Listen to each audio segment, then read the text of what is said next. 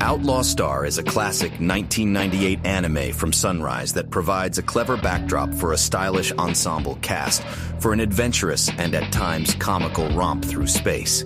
Gene Starwind and his sidekick Jim Hawking find themselves in control of an experimental ship known as the Outlaw Star.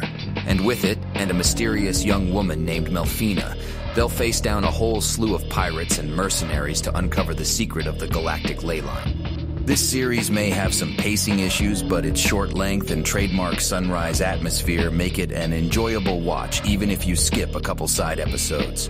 The real heart of the show is in the setting and the ensemble. The main cast is well balanced to provide both gripping action sequences and taut dramatic moments along with some genuine comedic relief. If you're into a gunslinging space western setting with a little bit of magic and mind-bending mixed in, this should be right up your alley. There are a lot of fun moments in the series and it really pays off well by delivering actual resolution for the characters. There were some plans at some point to produce a sequel in the form of one long OVA called Sword of Wind, but it never worked out.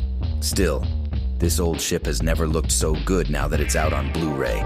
Don't pass up a ride on the Outlaw Star.